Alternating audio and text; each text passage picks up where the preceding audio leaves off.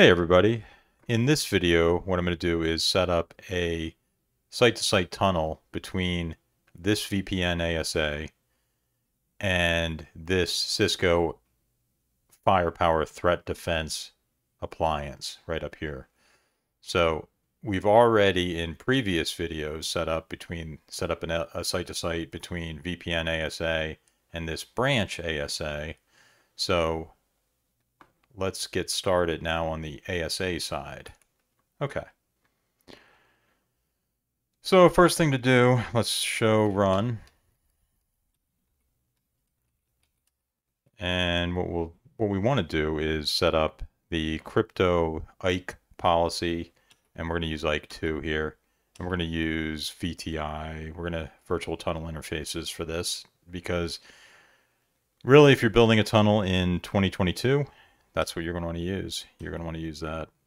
And okay.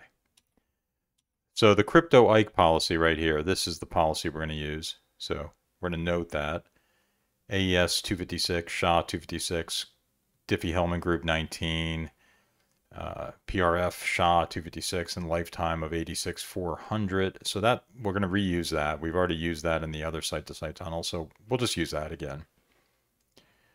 Secondly, let's look at IPsec,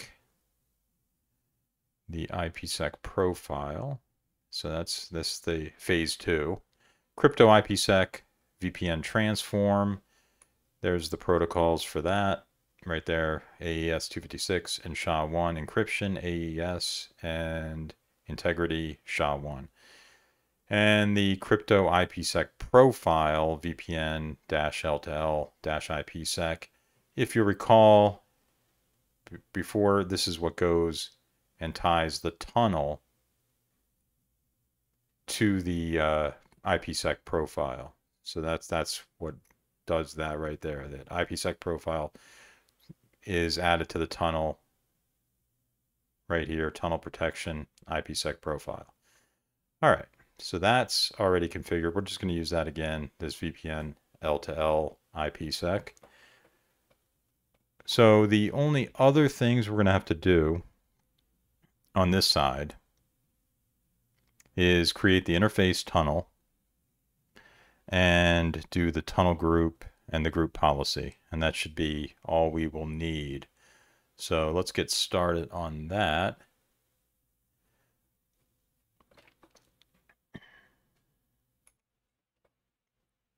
Okay, so let's call this interface tunnel. Quit that, interface tunnel. And we'll make it 20. We already have an interface tunnel 10 that's going to the branch. So interface tunnel, give it a name. We'll call it ASA to FTD, Firepower Threat Defense. We're going to give it an IP address. And we're going to use the 169.254.20.253. 255.255.255.252/30 right here. And it's the same thing we did on the other tunnel. Okay, tunnel source. That's going to be outside, interface outside. The tunnel destination is the outside interface of the Firepower Threat Defense. So what we can do is we can jump on there, view the interface right here, and here we see 75.10.10.2. Okay, perfect. So 75.10.10.2. So the tunnel mode, IPsec, IPv4. And now we tie the tunnel protection. The IPsec profile right here. This is where we said we're going to reuse it. So VPN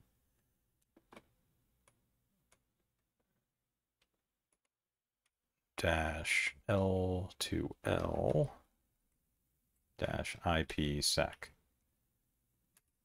Okay, so that's completed. Let's show run. interface tunnel 20. Let's see if we can do that. Yep, there it is. So that's what you want to do. That's looking good.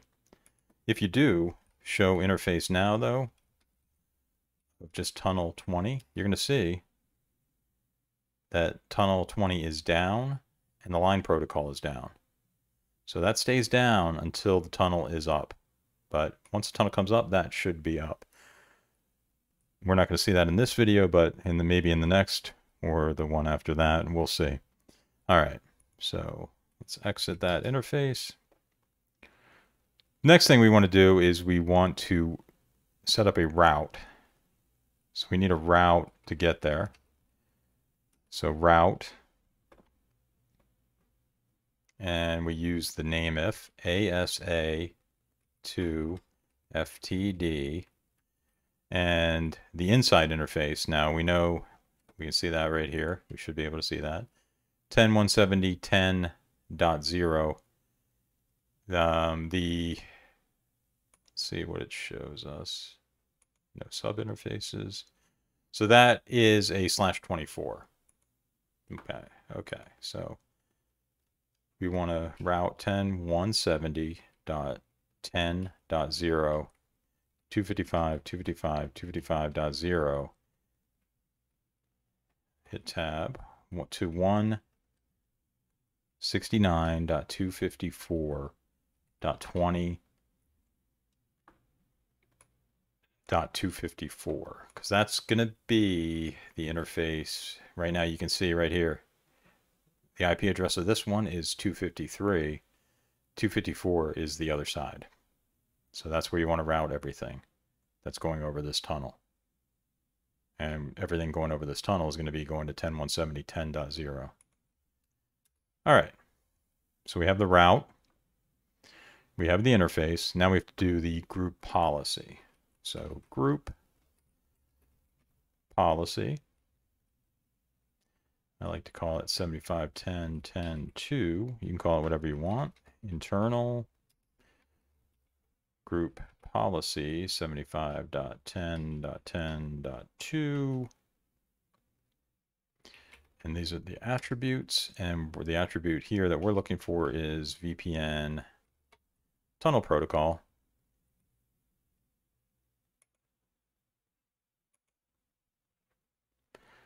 VPN tunnel protocol, and that's going to be IKE v2.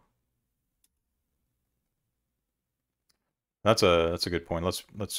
We also have to make sure, and since we already have a tunnel here, if we do a show run, we're going to see that IKE v2 is enabled on the outside right here. So that's already enabled. So that's something to think about.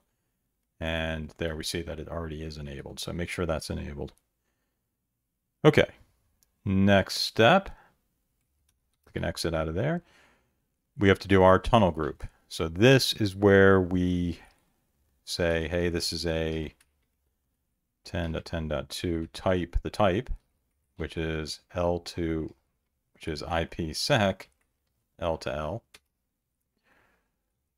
We're also going to say, we're going to tie that group policy to this.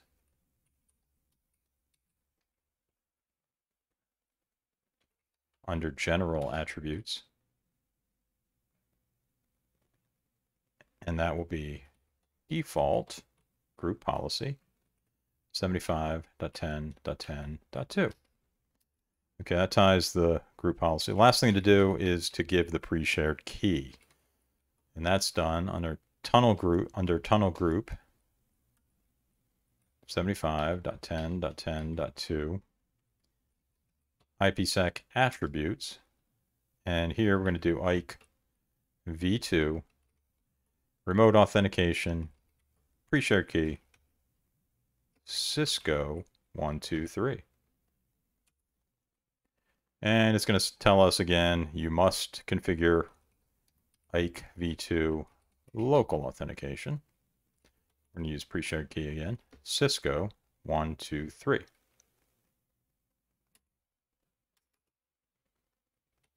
Okay, let's write mem and exit and show interface tunnel 20. You notice it's down. Of course it's down. It's going to be down. Show VPN session DB L2L. That shows us our branch to branch one, 70.10.10.2. That's the branch ASA. So that's still up. It's been up for 22 minutes. So that's still working. And on the next video, what we're going to do is we're going to go over to the Firepower device manager and actually configure the site-to-site tunnel. So thank you for watching, and I appreciate it. Thanks.